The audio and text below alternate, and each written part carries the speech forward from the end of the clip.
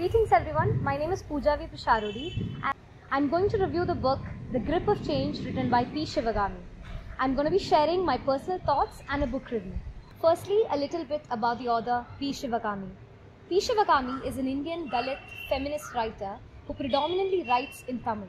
She's also an activist who voices on contemporary social and political issues.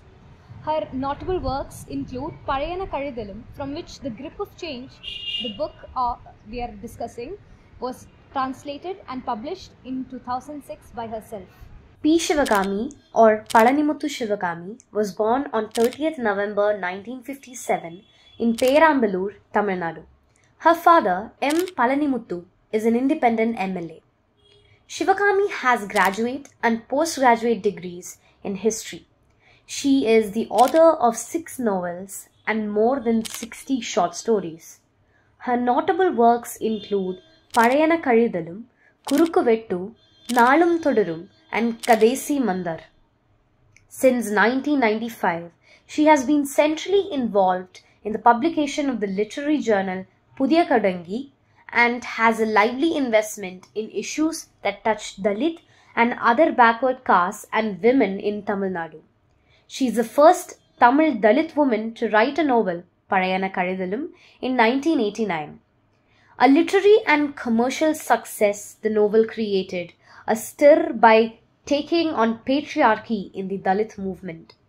The novel is translated by the author herself and published in English as The Grip of Change 2006. Her second novel, Anandai, is about the violent treatment of women and was translated into English by Preetham K. Chakravarti as The Taming of Women in 2011. Her first poetry collection was published in October 2011.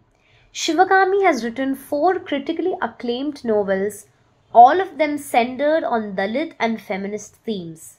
She has written numerous short stories and poems focusing on similar issues. Shivakami's novels portray the rustic story of women who suffer at the hands of men who strongly believe in and stand for patriarchy. The conflicts and struggles are between tenacious women and tyrannical men in the contemporary society.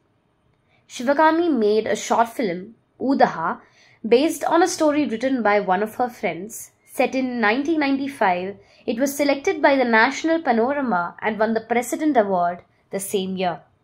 She quit the Indian Administrative Service in 2008 after 29 years and joined politics a year later, contesting the Lok Sabha polls from Kanyakumari, representing the Bahujan Samaj Party. However, she lost the elections.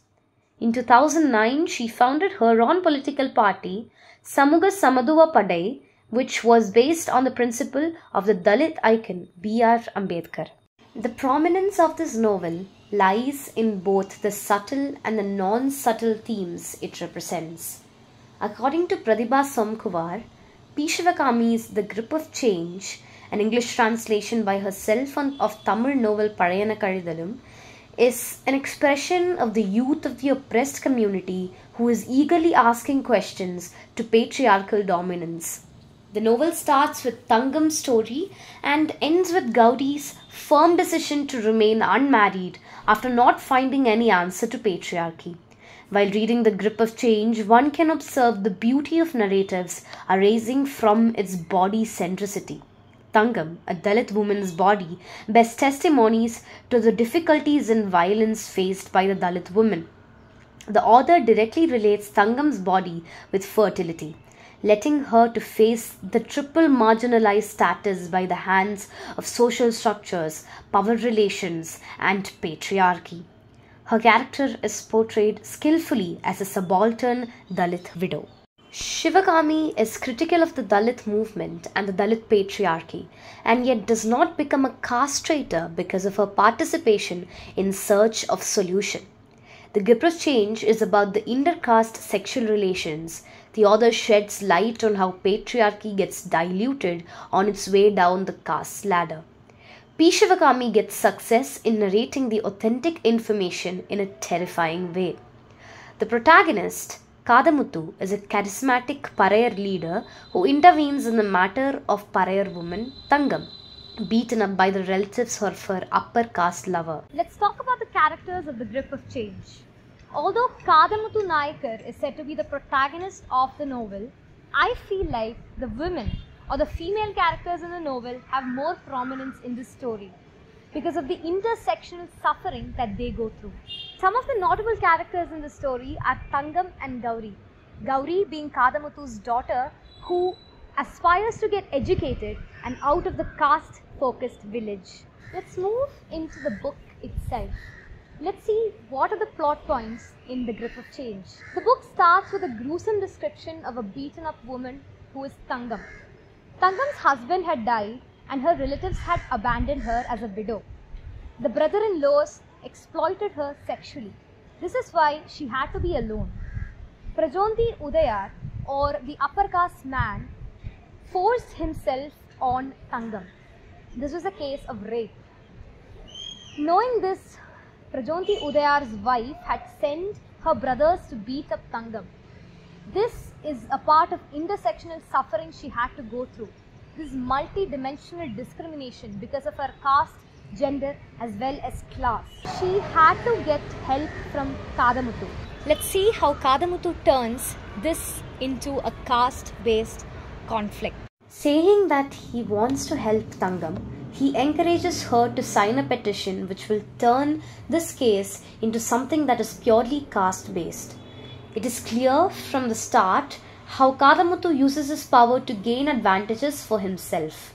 Knowing that a petition is filed, the upper caste men try to frame the Dalit woman for theft. With muscle power, Kathamuthu's men stop this from happening. In return, the upper caste men deny Dalits for work. This all builds up to a huge caste-based conflict in the village. Dalits demand for a raise in wages, which afterwards get approved by the upper castes only for their work hours to increase. Caste-based tension rises so high that village has violence which broke out. The upper castes commit arson by burning the Chedi's houses. Because of demands for compensation for the burnt houses, compensations are given to the Dalits. Now Kathamuthu is seen taking a chunk out of Thangam's money she got as compensation. She agrees that he deserves the money. This displays Dalit patriarchy. After all this, Kathamuthu also sexually assaults Thangam. Remember, Thangam is a woman who cried for help from Kathamuthu only for her to be hurt by him too. Because of her vulnerability, she finds no other way to escape the hardships. On a positive note, Gauri, Kathamuthu's daughter, represents the educated subaltern, the one who wishes to escape and reform. She wishes to go to college for higher education. She flinches at the mention of caste.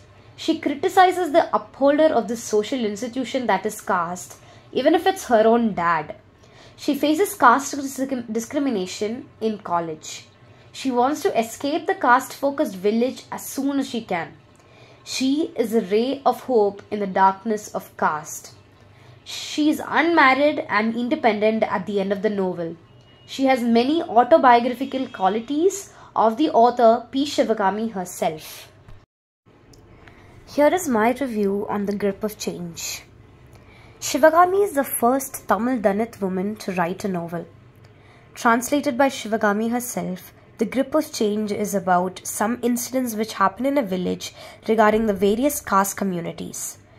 Shivagami has evidently written the book as a criticism of the greedy leadership of the then-Dalit movement. The protagonist is Kathamuthu, a Parayar leader who can speak well and gain respect from anyone if he wants to. The book starts with a gruesome description of a beaten-up woman, Thangam, pleading for help from Kathamuthu. The book follows a series of events which occur after this. Grip of Change discusses about many issues like abuse, rape, communal violence, caste discrimination, and more by incorporating people and their stories. Dalit patriarchy is strongly illustrated in the novel through the protagonist himself. Kathamuthu is shown in a good light in most of the novel, yet the flaws he possesses make the reader doubt him more as the book progresses. Female characters are shown in this book with such nuance that it holds great importance in Dalit literature. The character that stands out the most to me is Kathamuthu's daughter Gauri. She aspires to get educated and leave the caste-focused village. Her character goes through intense development, and towards the end, she is an educated woman who is self-dependent and unmarried, something that was and still can be seen as unconventional as well as revolutionary for a Dalit woman. Gauri comments on many unfair incidents that happen around her throughout the story. She represents the population in lower castes which get educated and informed. Caste discrimination is shown from different perspectives, mainly those of women. Dalit women being bearers of all three, gender, class and caste discrimination, are the actual focus of the novel. The grip in the title is of the leaders of the Dalit movement. The grip is strong and seems like a chokehold of power sometimes. This novel gives an intersectional perspective on the caste-based violence which occurs in the village of Atur. The grip of change does not reduce the Dalit identity to just victimhood and oppression. Instead, their festivals, traditions and cultures were all descriptively shown as well. The fights between patriarchies and Parayars are the main conflicts of the story. The abuse of power by police and the leniency towards the upper caste by the authorities are clearly shown in the grip of change. Kathamuthu is described as a good speaker who can also be arrogant. There are many metaphors used in the book to really show the atrocities Dalits face on a daily basis. The author has given utmost attention to illustrating the hardships of lower caste people who solely depend on the less than minimum wage they get. A well-written novel on the cruel and non-forgiving social institution that persists over generations and how it affects the people who are trying to find a better life. P.Sivakami has made a wonderful piece of literature for generations to read. I learned a lot of things by reading The Grip of Change. Dalit women are used as puppets for forced sex by upper caste men in a lot of villages. Upper caste men make lower castes fight with each other for gaining control and power. Schools where lower castes go to are the schools that upper castes won't send their kids to. This leads to ghettoization. Dalit patriarchy is clearly shown by the savior complex of Kathamuthu. The lower caste people's wages did not match their desires. There is a trend where only educated people wanted to leave the village as soon as they got jobs. Police authorities were very lenient towards the upper caste people and agreed to plant evidence for them against the Dalits. The novel also has a subplot of familial conflicts. Now that we know the plot of the book, we'll move on to my thoughts about the book. I'll also tell you some quotes that stood out to me the most. There are many pieces of dialogues between the patriarch who is dominant and the vulnerable women in the book. Here are some of the quotes that stood out to me the most. Just because you and I don't talk about it, it doesn't mean caste doesn't exist. It will persist for generations. On page 75, Arunachala Reddiyar, displeased over the decision to raise the wages, joined Prajonti Udayar and asked, "We should not have agreed to higher wages." "Don't worry, we'll make them work an extra hour. When we pay more, we have the right to demand more work from them." On the same page, another quote goes like this: "Incontinuous with the traditions of the society they lived in, the lower caste had learned to tolerate the intolerable."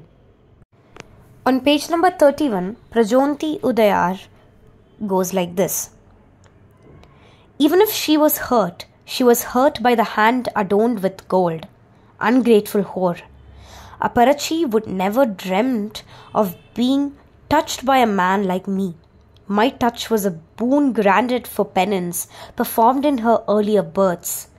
And then the dirty bitch betrays me. How can I face world with my name thus polluted? On page number 19. I don't understand. Look, Kathamuthu, was it what I said? You know I never pay attention to caste. I'm not a Brahmin preserving the old order, afraid of the wrath of the gods. All that I'm particular about is cleanliness. That's all. Kathamuthu goes, Oh, so there is another meaning to untouchability. I did not know that. Right, don't you come near me with your foul breath and stained teeth. You talk about cleanliness, just you look at my teeth. Cleanliness. Our chaps toil in the mud every day, worse than cattle. If you gave them enough money, you would be surprised to see how handsome they could be. Cleanliness, exclaims Kathamuthu. Here is another quote that Gauri says. The sufferings that my mother underwent in her marriage, I don't want to be tortured like her by some man. These are some of the many quotes that stood out to me from reading The Grip of Change. According to Y. Supriya, though the novel is fictitious, the characters and incidents are realistic enough to verbalize the reality of modern society. Truly, P.Sivakami is able to formulate the poignant tale of a woman's struggle to fight and survive in a biased society through Thangam's story and Gauri's protests, which suggest that silence and suppression is optimistically replaced by assimilated and resisting expression.